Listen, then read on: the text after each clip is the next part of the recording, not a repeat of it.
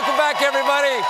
My next guest is a co-host of The View, has worked for both MSNBC and Fox News, and of course is the daughter of the senior senator from Arizona. Please welcome Meghan McCain.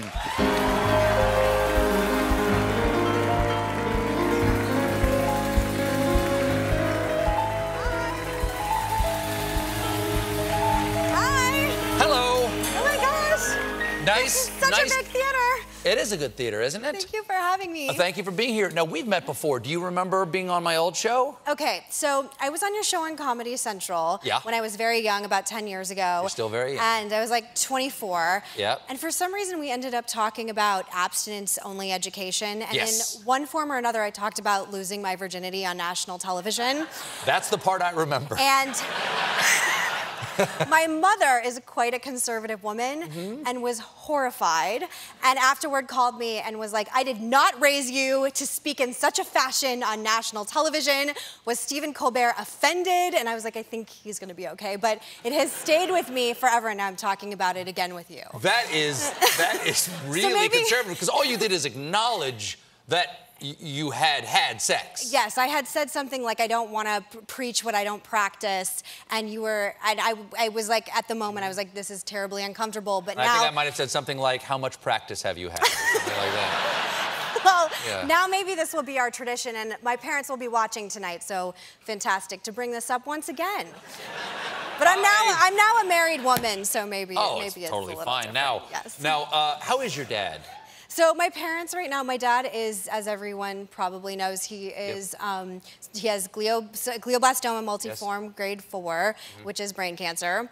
And he is in Sedona, Arizona right now at our ranch doing therapy, physical therapy, and he has amazing doctors, and he's doing really well. Thank you very much. Thank you.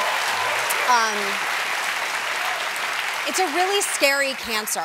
It's a really, really scary cancer. And it's been, my family's no different than any other family who has experience with cancer. And he had a sort of rough time at Christmas, and he's made this really crazy, amazing recovery, which I guess I shouldn't be surprised at because he is so resilient in so many different ways. Yes, he's a tough bastard. So it's nice that he's doing well, and I hope he comes back to Washington very soon because I would like to see him go up against Trump a little more. So would I. Thank you. Now, you're on The View now. I am. It's so weird. I'm on The View for 4 months, and I can't believe I'm actually on this show. What's weird about it? Because there's something this show's been on 21 years, and I'm the 21st host, and there's something about this show. I've been on so many shows that people never watched and couldn't figure out what channel it was on. And, like, everyone knows what The View is, and being the one conservative on The View has this, like, sort of weird, like, lore to it, and, like, a lot of, like, interesting, people have like very intense reactions to it. People are like, I love you on The View, or I absolutely hate you and you're ruining my show. And it's an interesting seat to take over. Do you feel like a lamb chop in a wolf den? You know, I'm really tough, and I'm not a daisy, and I'm not a snowflake, and I can handle it. Do you feel more conservative now that you're among non-conservatives? Well, I worked at Fox for years, and when you're in the Fox echo chamber and you're surrounded by conservatives, you're like in this like very warm bubble, and you're like, oh, everyone feels this way. And it's not that I didn't know people were liberal, but I didn't know people were like quite as liberal as Joy Behar. And every morning it's kind of like, why are all Republicans racist Nazis? And I'm like, well, I haven't had my latte yet, and maybe we can talk about something else. And I actually really like her. She's lovely. But it's a really interesting experience, especially in the Trump era. Now, you had Joe Biden on a little while ago, whose son, Beau, had the same type of cancer that your father has. And you had a wonderful exchange. Are you close with Vice President Biden? So Vice President Biden has known my parents for like 30-something years. They came up together in politics, and I ended up crying on national television, which I have a cold, dark heart, and I never cry, hardly ever. So it was a weird experience at the time because it was right before Christmas, and my father was actually in the hospital, and people didn't know it at the time. And his son, it's very strange. Senator Ted Kennedy was a good friend of my father, had glioblastoma. Beau Biden had glioblastoma. And there's something about Joe Biden that if he ends up running for president, I am totally because I love him, and he's such a warm, wonderful man, and I can call him at any time when I'm feeling overwhelmed by cancer, and I can't express to you and to everyone in here what his support and his love of him and his family has meant to me at this moment, because cancer's scary, and having someone like him who's been through so much tragedy to empathize and actually give his time, especially because he's one of the most powerful people on the planet. He's a very kind and grounding figure. Yes. If you were to run in 2020, would you be a little Democrat curious? Would you?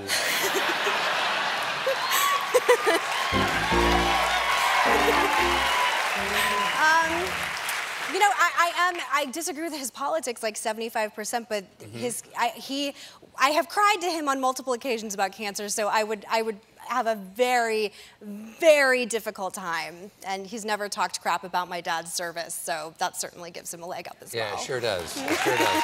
Now, you've got, I want to say, as you said earlier, that you're a married woman now, and just recently you got to share this moment with your father. May I show this photo? Thank you. That's my new husband, Ben, who's backstage. Yeah, Ben Dominich. Yes. And there's John and Cindy McCain right there. Thank you. This is just right before the holidays. It's so lovely. Thank you. And I understand, I've been told that a member of the CBS family performed the ceremony. Was it Tom Selleck? Who was it? It was actually John Dickerson, who hosted Face the Nation and now hosts the CBS Morning Show. And he's such a wonderful man. He covered my father's election in 2000 when I was 13, and I knew him then. And my husband goes on Face the Nation all the time, and he did such a wonderful. I saw him just 2 weeks ago on Face the Nation. He's John Dickerson, of all the journalists in DC, he is the warmest, loveliest man of integrity I've ever known in politics, and it was such an honor to have him marry me and my husband. Did he do anything unusual? Like, did he free ball it at all, or did he just stick to the Book of Common Prayer? Nobody drank a lot during the reception, which I was happy about. And better than drinking before the ceremony. Yeah, I wanted like a really country, like just everybody like sort of drink a lot of whiskey and eat a lot of bison experience. I don't like I'm sorry, weddings. go back. What was that second part? Eat a lot of bison. Eat a lot of bison. Yeah, okay. I like game. Like I'm from Arizona, so sure. I like game. Was it a pick your own? Like, can I shoot that one? Yeah, we shot everything right before the wedding. But I actually am not like a marriage person. I never thought I would get married, so I wanted the wedding just to be like a drunk party, and I didn't want anyone. I didn't throw a bouquet.